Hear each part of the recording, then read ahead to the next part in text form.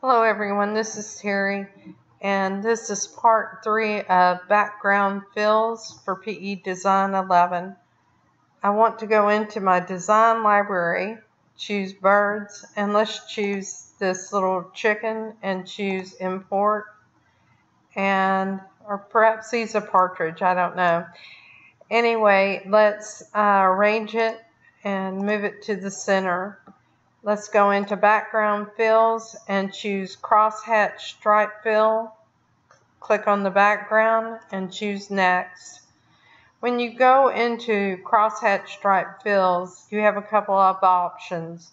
One is offset. I'll leave it where it is right now at 0.18. The next is to change the size. Let's change the size to 0.50. and update the preview, and you notice that your number needs to be a number between 0.08 and 1.96. So let's make this 0.25 and update the preview. I like this, and I can change the degrees of the stitch angle. Let's choose update preview. And when you're changing this, all you need to do is click with your left mouse button and move the stitch angle around. Let's update the preview again. The next thing that you can change is you can exclude internal patterns. I want you to look at the offset on this design. I'll choose exclude and update it. And what happens is that fill is filled behind the actual design. If that's the look you want, that's fine. I want it to be unchecked, and I'll update the preview. And I'll choose OK.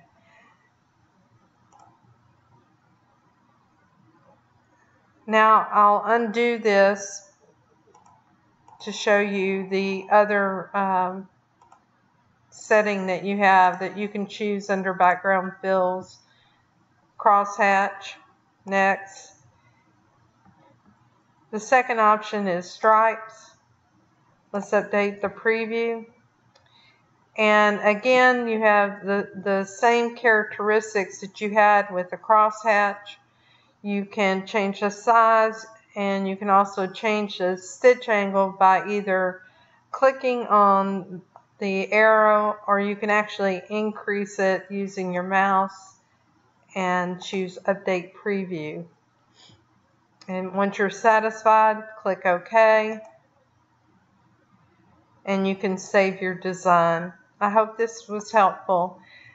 Please like and subscribe to my videos if you like them, or leave feedback. If you have something that you want me to research and record, please let me know that as well. Thank you very much.